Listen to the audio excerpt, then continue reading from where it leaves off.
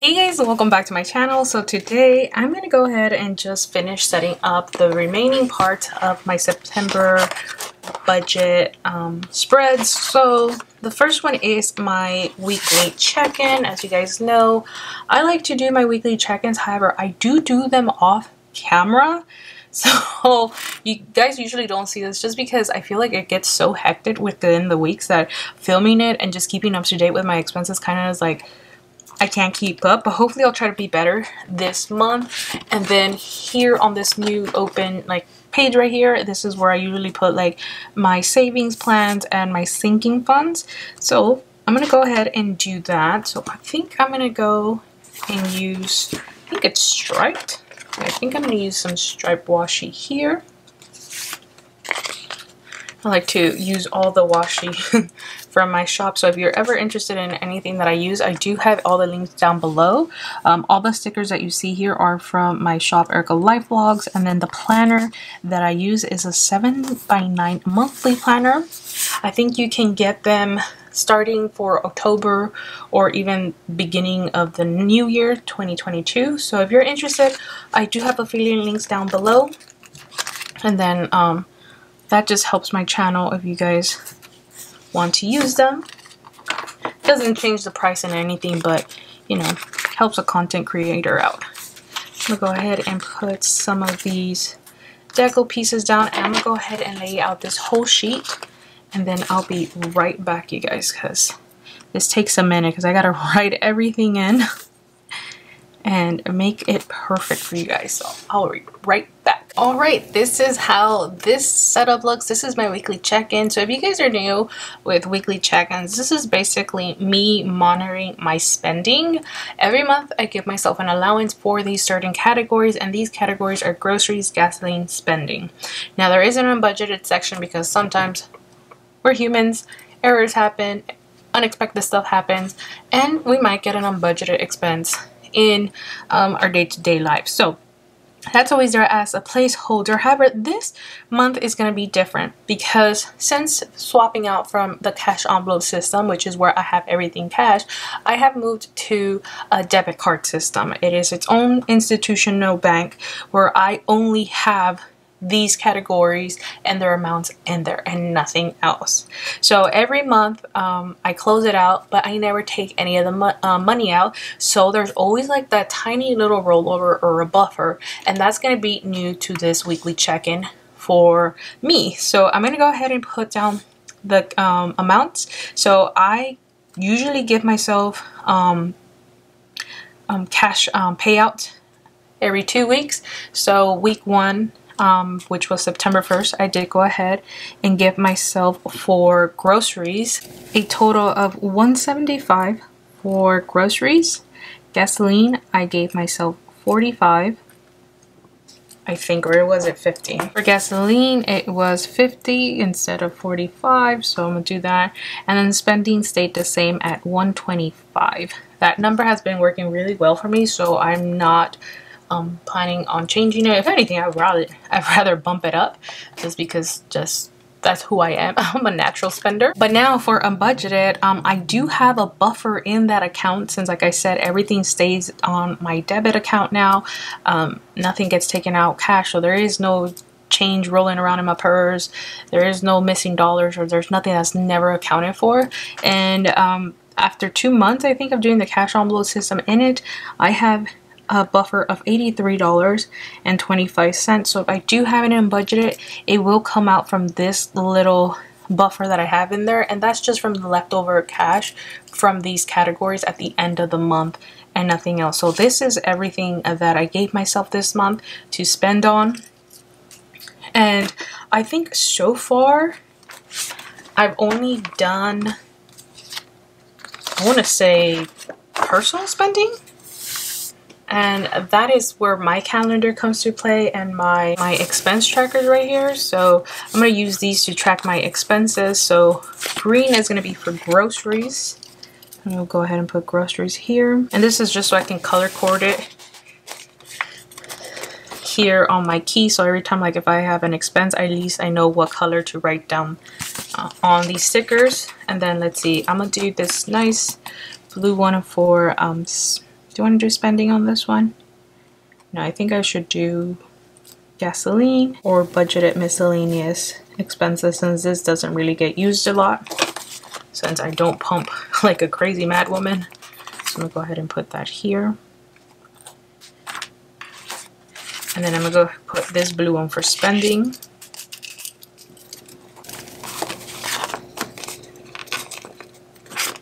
And put that there. And then this red one, of course, I'm going to use it as unbudgeted. So in case an unbudgeted thing happens, it'll be marked like in this rustic red color.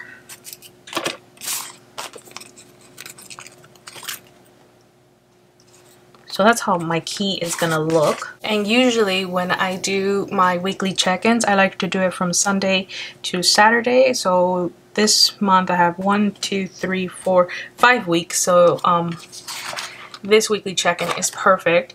And for this week, the only thing that I spent on the first, from like the 1st to the 4th, I've only spent on McDonald's. I think we were going to Disneyland and we didn't want to buy like food over there. We didn't want to eat there. So what we did is that we went to McDonald's first, ate, and like that when we were at the park, we didn't have like any expenses because we would be full. I think the only thing we ended up buying was drinks at the parks, which in itself is already expensive. I remember I was telling one of the ladies at the register, I was like, you know, I don't like buying 24 packs of Cokes at Target for $4, but here I'm paying for one little tiny bottle of Coke for $4. I'm like the life that we live, you guys. Anywho, that's the only expense I've had this week. So far for these, I think I've had 2 eating out and 1 grocery run. So I'm gonna go ahead and put the main one, which is my Dunkin' Donuts. You guys, I love Dunkin' Donut coffee. And that one cost me $6.25. I get like what is it? A large vanilla iced latte and then a strawberry sprinkled donut. So if you ever guys want to like send over a gift card to Dunkin', I just need $6.25, you guys, and you would buy me a nice little trip to Dunkin', and I'd be so grateful. Anywho, one grocery trip, which was food for less, and I ended up spending $18.66. I think I just needed like milk and cheese, so that's literally what I ended up doing. And it's like already like 7 o'clock here at night. So my whole day has gone by. And then right before coming home, I did buy food at Dino's, $34.38. I think I bought food for me, my boyfriend, and my brother-in-law, because we were gathering at my sister's place for I don't know if it was Labor Day or not. I doubt it. I think it was just on Tuesday because that's when she's usually off. But that's what I spent. And then for bills, gas bill got paid, the rent got paid, and my health benefits got paid. So I need a sticker for my bills there. But that is how my weekly setup looks. And now let me do my savings and sinking funds, because that's a whole nother everything. So I'm gonna go ahead and use roses for my savings. I can put this down here.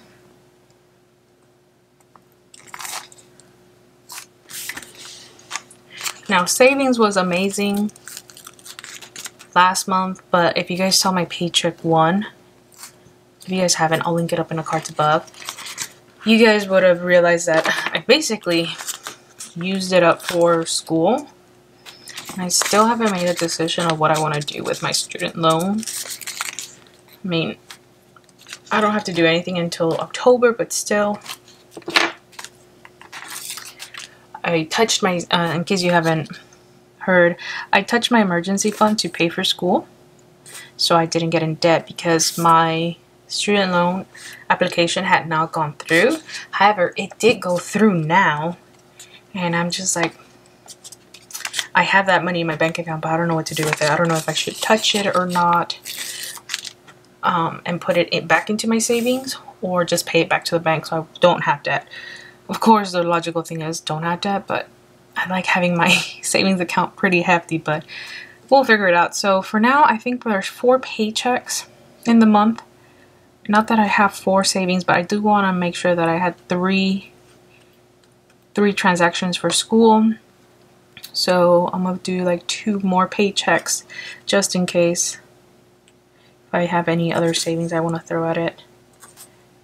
Because I never know how much space I need for this section. I really don't. My sinking fund tracker over here, because I am funding those. If you guys saw by paycheck 1, I already did throw my half of the savings for Christmas on here. You guys, holiday season is here. Like, I'm about to be all about spooky season. I'm not there yet because I feel like broke, even though I know I'm not broke.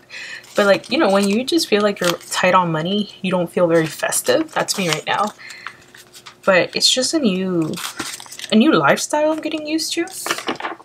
So, you know, comes with the territory. Like, you don't feel festive, you don't feel like spending because you're like, oh my god, I'm so stressed of making it through the month. That's me. So anyway, that's that. And then the categories that I have, in case you haven't seen the sinking fund setups for 2021, I'll link it up in the card above as well. But I have my cart maintenance, I have my medical fund, and then I have my car registration, which is coming up in October. I don't even know how to spell registration, you guys. Jesus, I'm tired.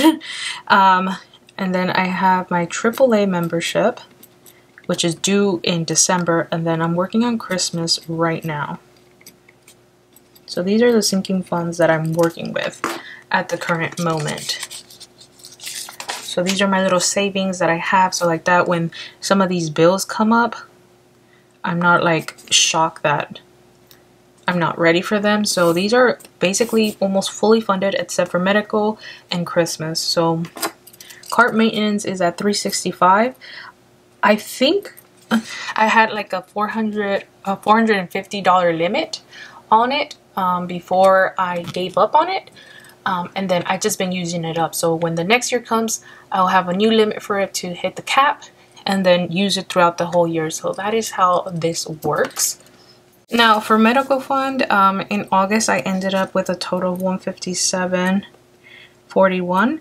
This was the only one that I've actually replenished this year. I had it at $350 and then dental work depleted it. So now I want to fund it again because I don't want to have it at 0. Just because I'm not comfortable, especially since I do go to the doctor. I just want to revamp that a little bit more so I'm not so hesitant. And then my car registration tags, they're at $260. I believe when I funded all of these, I think is when we had that stimulus situation at the beginning of the year. So that's how all of my sinking funds got fully funded. And my car insurance is due in October, and I think it's about $240. So I'll be like a good $15 extra on this category. So I'm really happy. And then for my AAA, last year I think it was like $80 or $82. So I just added on $2 just in case of inflation. So I have it at $84. So when that annually payment comes through, I already have it on here. And then for Christmas, I did end up with $300 in savings. I think my goal is $600 or $700. I'm not sure, but I'll leave my my past Christmas budgets up here in case you're interested, in case you're getting prepared for that, because I don't want you guys struggling when it comes to the holiday season, because that's just like the worst. It literally is. But anywho, this total, my starting balance for these categories is $1,166.41. So now kind of just want to go ahead and put some washi down so I can add a transaction log here. And that's just when I throw money at any of my sinking funds, which is basically Christmas and medical. I'm gonna go ahead and take this little transaction log right over here, put this down, put some little deco pieces. And it's so weird to think that this was just my debt spread before, you guys. Remember that? Oh man. Of course, I might accumulate debt now that I'm going back to school, but not the way that I was doing it before. Like, there's no way. Anywho, here we have 2 transactions. So I got paid on the 7th, I believe. And I did 2 transactions, one for Christmas, which is my priority. And I added half of what I needed to add for the month. So this put me at $350 for Christmas. And then I also wanted to put money into my medical sinking fund. I put $50 as well. And this one brought me up to $207.41. I think I'll be okay with $300. So I'm just going to leave it as is. And then I'm just going to put some bottom washi to close this out. Well, actually no, because I might need these 2 spaces to add one more time for Christmas and medical, so I'm gonna leave it as that. But anyway, that has been my remaining budget spreads. In case you were interested, in case you just want to see how the layout goes, here is my calendar section where I put down all my expenses.